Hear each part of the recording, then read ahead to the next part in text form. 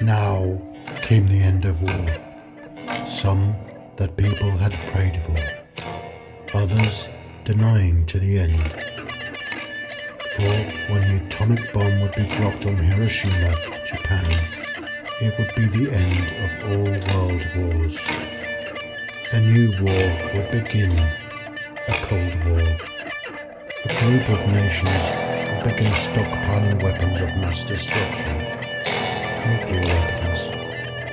It would let loose the dogs of war, and a scientist named Robert Oppenheimer would become part of something that he would later regret.